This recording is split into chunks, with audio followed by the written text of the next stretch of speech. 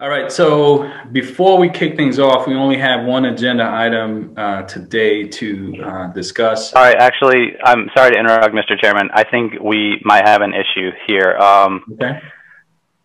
I am going to, I'm sorry to interrupt you, but I need to announce to everyone attending this meeting, I'm going to share the agenda for this meeting because I'm going to kindly request that as many people as possible sign off of Zoom because I don't believe, I mean, the chairman can indicate if he intends to allow people from the public to speak at this meeting, but if he does not intend for people from the public to speak at this meeting, I would ask that they please join this meeting on YouTube by going to this bit.ly link, bit.ly/PBD meetings, because we did not prepare for, I mean, our Zoom licenses only go up to 100 people, and we've met that limit. So all we need to do to prevent people from being rejected from the guest list, I would just kindly request as many people as possible. I mean, there's no reason why any attendee would not be able to join and observe the meeting via YouTube. Via YouTube, just by going to bit.ly/PBD meetings, and you can see the live streaming. And you'll be able to see all the proceedings. And Chairman, please correct me if I misrepresented your intentions this evening. You have not. I will add that because we've had public comment at every meeting, I will allow public comment at this meeting as well. You will, okay. So I guess if you don't intend to public or request to comment publicly, I would just kindly ask that you please observe the meeting from YouTube so that those who would like to enter public comment are able to do so when the chair opens up the floor for that. But right now we seem to be in a good place. We're at 90 attendees.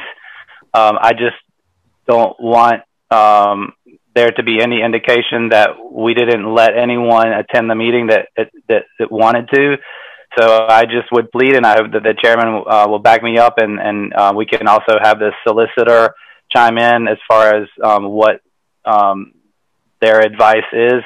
But I just will be keeping an eye on that attendee number to, we might need to periodically ask people to please join the meeting, observe the meeting via YouTube if you do not intend to enter your own testimony verbally.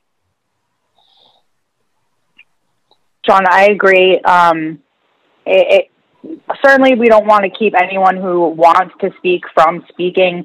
So if you are in the meeting on the Zoom and you don't plan on speaking, it would be great if you could go to YouTube just so you could allow people who might be trying to get into the meeting that do want to speak have the opportunity to do so. So certainly if you would like to speak, we're not suggesting that you leave and don't get that opportunity, but if you could let other people have the space if they need it, that'd be great.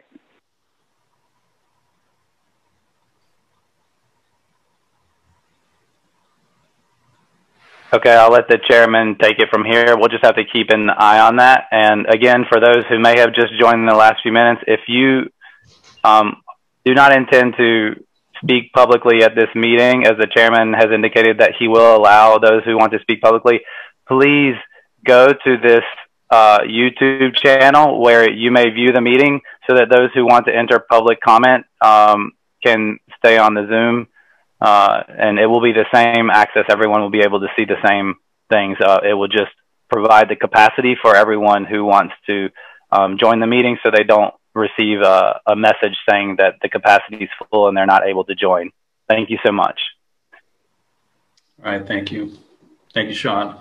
So before we get started, just a couple of things. The first is I'd like to have a moment of silence in memory of Jorge Cardenas, who was a incredibly active member of this community within the urban core in Rhode Island, worked with thousands of families, thousands of students easily. Just a kind and gentle soul. Unfortunately, he passed away last week, and he will be sorely missed. So I just want to offer a moment of silence in his memory and to honor his family as well.